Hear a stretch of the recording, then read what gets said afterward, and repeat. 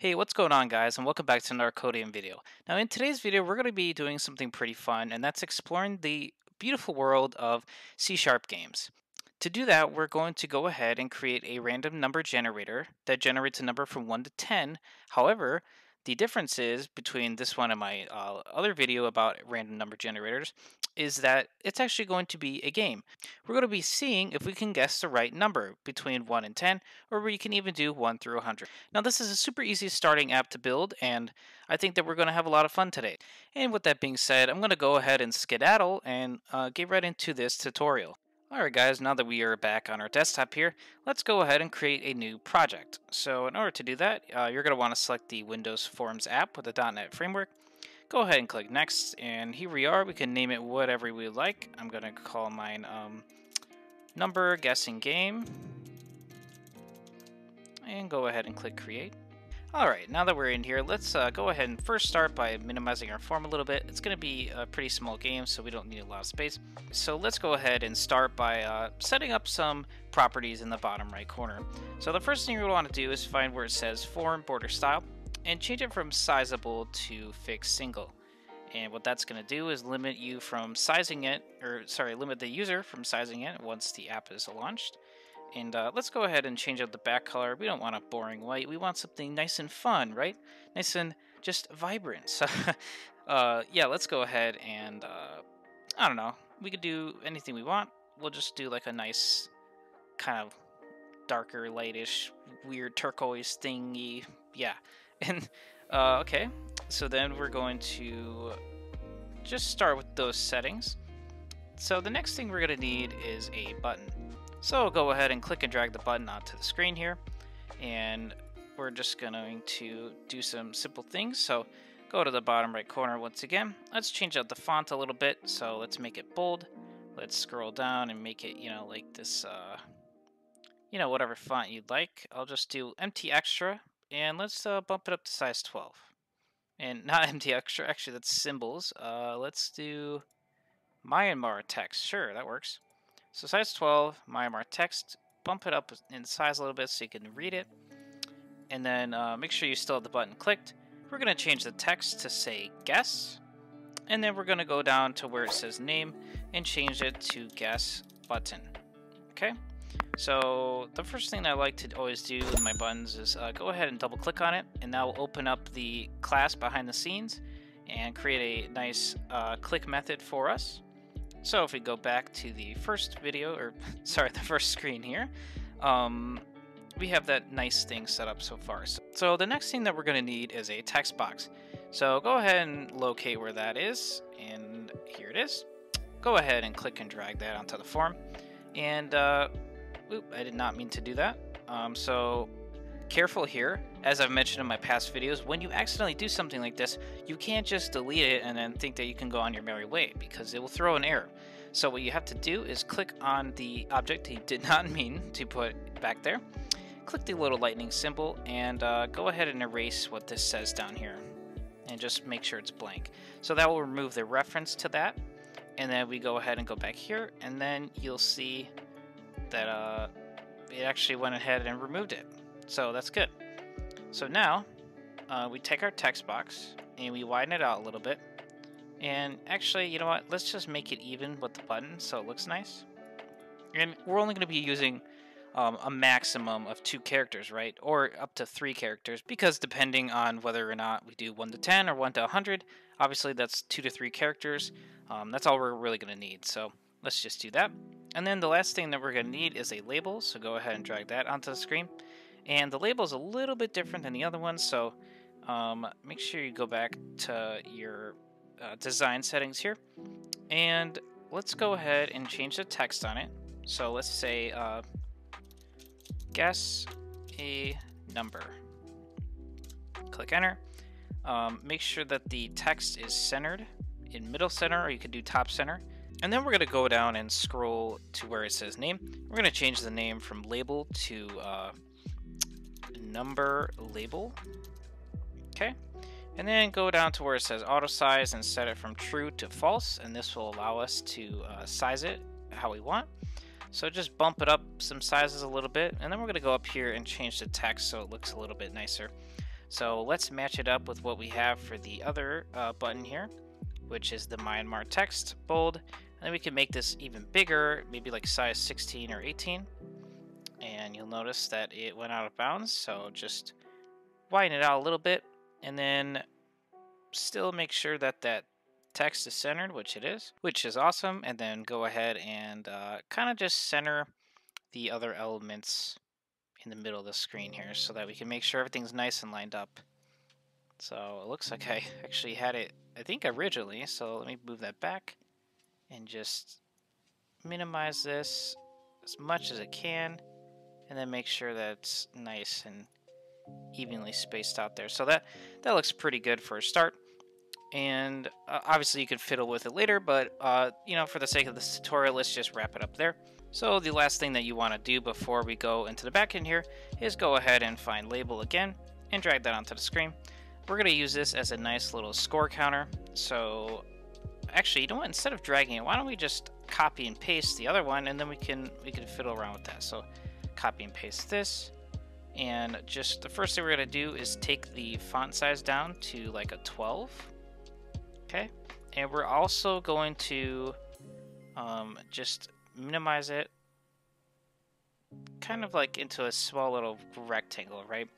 Then we're going to change the text to say score with a colon.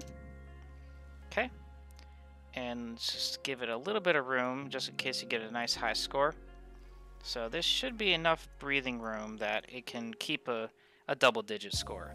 So the only thing you need to do from there is click on the label, make sure it's selected, then go down to where it says name, and instead of label 1, we're going to call it score label. Okay, so right here we have our text box, our guessing button, and then we have our score label and our guess a number label. Okay, so now we are ready to go into the back end. Alright guys, now that we're in the back end here, we're going to need a couple things to start. So find your form 1 method here, click enter to create some space, and then we're just going to go ahead and type in this and .accept button, and then set that equal to the name of your button. And in our case, it's guess button, and then put a semicolon. And now you might be wondering what this actually is. So what this does is the accept button is a method for the form, and when it's set up so that if you click enter on the keyboard when the program's running, you want this button to be clicked. So what we're saying is, you know, when you click enter, you want the guess button to be clicked, right? So now that we have that set up, let's go up here and create 2 variables. So the first one, we're going to do random r equals new random. So you're taking the random class and you're constructing a new random object, and this class is going to be used to generate the random numbers, right? So we need that, and then we're going to need an int, and we can call it current score, and just set that equal to 0. So this is going to obviously be in charge of keeping track of our current score. So we have those 2 variables set up, and now the third thing that we're going to need is a guess. So call it string guess equals just, you know, blank for now. And then the first thing that we need to do is that when this guess button is clicked, we want to store the guess, right? So we need to take this guess, paste it here, and then we're going to say guess is equal to text box 1, which is the text box that we dragged on the screen. We never ended up naming that. So text box 1.text. So every time that this button is clicked, or if somebody clicks the enter key, the user's guess is going to be stored in the guess variable. Alright guys, so the only other thing that we need to do inside this guess button method is we're going to check if they won or not, right? So check winner, and then we're going to pass in guess as our parameter. Now, we still have to actually write the method, so go down here, type in private void, and then call it check winner so that it matches what that says, string user guess, and then click enter and open up these brackets here. So what this is going to do is just create a nice empty class for us. So the next thing that we want to do is create 2 integers. So the first one is going to be num to guess, and that's going to be our randomly generated number, right? So that's going to be equal to r.next, And then inside of these braces, you're saying you're going to suggest the range that you want these random numbers to be generated inside of. So we're going to go from 1 to 10. All right, guys, so now that we know we have a randomly generated number, we next have to take the user's guess and convert it from a string to an integer so that we can compare the two. So next we're going to say int guessed num equals int.parse and then guess. So this int.parse just converts it from a string to an int, so that's going to be real nice. Then we're going to need an if and an else. Okay, so we're going to say that if the num to guess is equal to the guessed number, so both of the numbers are equal, we want to we have won the game, right? But down here they are not equal, or something else may have happened, so we have not won the game. So now we have our nice notes. Let's go ahead and figure out what we need to do inside of these. So the first thing that we want to do is, if we won the game, we want to increment the score, right? So go ahead and type in current score plus plus with a semicolon. So that's going to increment the score by 1. And then we also need to update the text box to let the user know that they have won. So textbox1.text is equal to, and then we're going to say you have won the game. And we can even throw in the number that they guessed. So do a plus and then just say guessed num, so that they kind of are reminded, just in case they forgot. So immediately after winning the game, actually this should not be textbox1, this should be the label. So this should be the number label, and remember the number label is this up here, this guess a number. And you can double check that right here, this number label. So there's that. So we want to update that with the results of the game. Then we want to clear out the text box. So textbox1.text is equal to blank. And then all we need to do next is update the score label. So score label.text is equal to current score. Okay. So, and actually you need to convert the integer to a string. So all you have to do for that is dot toString with open and close parentheses. All right, now down in the else, we have lost the game, so we don't want to do anything with the score, but we do want to let them know that they've lost the game, right? So go ahead and copy this and just paste this down here. But instead of saying they won, you have lost the game, and then throw in that guess number. And also let's add a space here so we can make sure that the exclamation mark and the number are not together. Okay, so then we also want to once again erase the text inside the text box. So we're going to do that. Okay, so now that we've done that, we don't really need to do anything else. We don't need to update the score, and they've lost, so we don't need to subtract anything from the score. So let's just go ahead and run it as it is. Okay guys, so here's our game, and let's go ahead and type in the number 1. And then when I click enter, it should run the commands and stuff. Okay, so one immediate problem that we noticed is that the text is too big. So let's go ahead and fix that real quick. So this guess a number thing, let's give it some more space in case it wants to take up a little bit more room, and take it from size 18, let's bump it down to 14. We don't really need that much space, and then let's widen it out a little bit. So let's go ahead and click run again. So now that's running. Let's guess the number 1 again, click enter.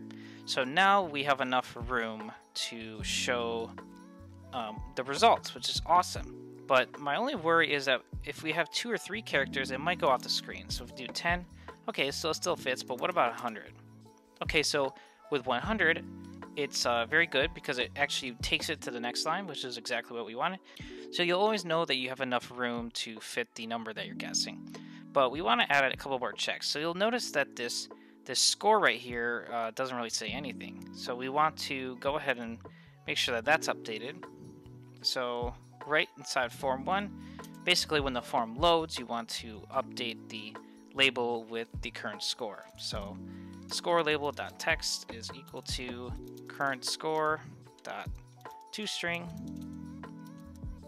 Okay, so let's go ahead and click run again. So you'll notice that it's 0, but we're missing the text that says score, and that's completely fine. You know, we don't necessarily have to have it, but you know, we might want it. So let's go ahead and oops, click enter too many times, but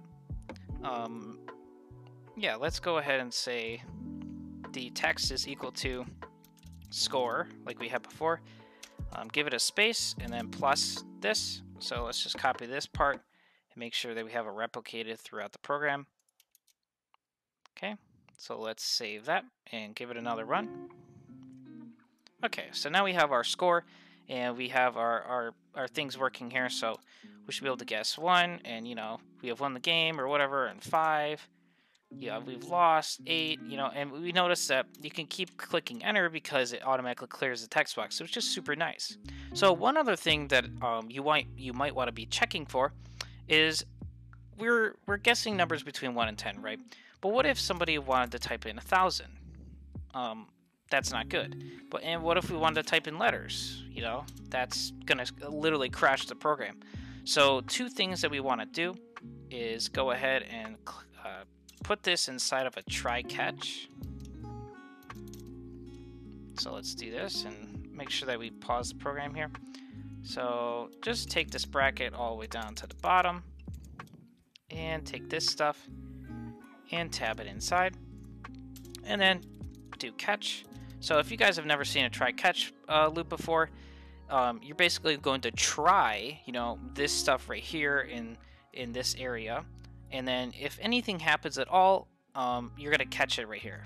So what a lot of people do is just type in exception E, because this will catch any exception that it throws, and then they like to output, you know, like a standard error or something. So in our case, what we're going to do is number label dot text is going to be equal to error, right? So let's just go ahead and do that. So when that happens, we don't want anything to happen. We just want to keep our program running. That's what we're really worried about, right? So let's go ahead and click start. And you'll notice if I want to type in the word the and click enter, it's going to say error. Nothing happens. The score doesn't go up. You know, but actually, one more thing, we do want to clear out the text box when that happens, because that way it allows them to easily jump back into the next round. So clear out the text box and click start. And right here, if I typed in the, clicked enter, error, it automatically gives us back the next game. So I could do 5 and then 10, and then I could type in the again, nothing happens, you know, keep going, keep playing, and there you go. You guys have a nice, easy app to build, and a very nice, fun little starting project if you're just learning to code. Alright guys, that's going to wrap up the video here. Thank you for watching so much. That means a lot to me. We are growing like crazy, and I'm so happy to see all the positive feedback on the channel lately. If you would like me to, I can build a second video for this, or sorry, put out another video for this. And we can, you know, spice up the design, maybe add some more features that I hadn't thought of. Please drop it down in the comments below if you are interested in that. And with that being said, thank you guys for watching so much. If you like this video, please give it a thumbs up, and comment down below for any thoughts or suggestions for the next video. Please subscribe to my channel for more content like this. And thank you guys for watching, and I will see you in the next one.